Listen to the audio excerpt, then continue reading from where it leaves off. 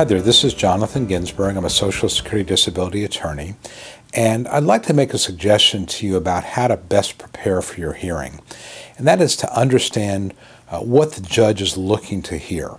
And basically, judges are like anybody else. They like stories, and the story you need to tell should have a beginning, a middle, and not necessarily an end, but just a progress update. So in other words, if you're talking about a medical condition, be able to tell the judge how it started. When did it first start bothering you? What did you do? What type of treatment did you seek? Kind of what the story is. You didn't just out of the blue, in most cases, develop severe back pain. It may have been a fall 20 years ago. It may have been a car accident, whatever it may be. But be prepared to tell the story in a concise fashion. Don't get caught up in details, but give the judge a sense of the progression. And as you do this, bear in mind that it's really important that you explain to the judge how you have fought every step of the way to regain full function. So, for example, if it's a back problem, you went to the doctor for injections, or you took physical therapy, you went to the chiropractor, whatever it may be. But explain to the judge how you dealt with this problem. And it should be logical, it should be reasonable. And the way to practice this is, tell this to a loved one, to your spouse, to a child, to a friend. Be able to walk through in a very brief, 5 to 7 minute overview what has happened to you from the logical beginning to the current stage. And the current stage ought to be, I'm still getting treatment, I'm still fighting this, I want to get back to work, I want to be able to regain my life and restore my full functioning.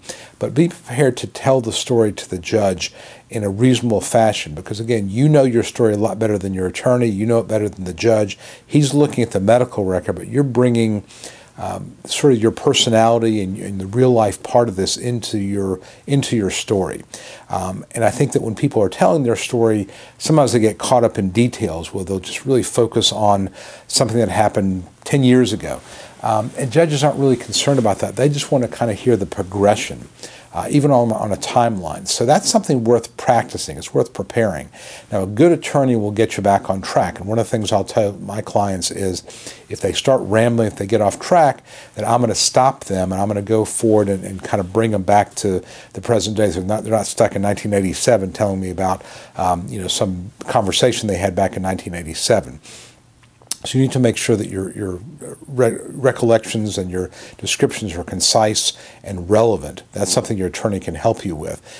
But again, you're telling your story, and you need to be prepared to do that. And the only way to really prepare yourself is to practice. So that's something I would tell you that you should spend some time with, especially with your attorney, but talk to other people as well. But be prepared to tell your story so that you make a compelling presentation, that the unwritten part of the story is that you are legitimate, you are sincere, you're trying your best to improve yourself, but that because of circumstances and medical problems beyond your control, you simply cannot work anymore. And that's the real the upshot of your story, is that your capacity to function in a work environment has been so reduced by your medical problems, you would not be reliable. That's what you're trying to show. But your story before that needs to kind of lead up to that. So what I'm getting at, big picture, is tell a story.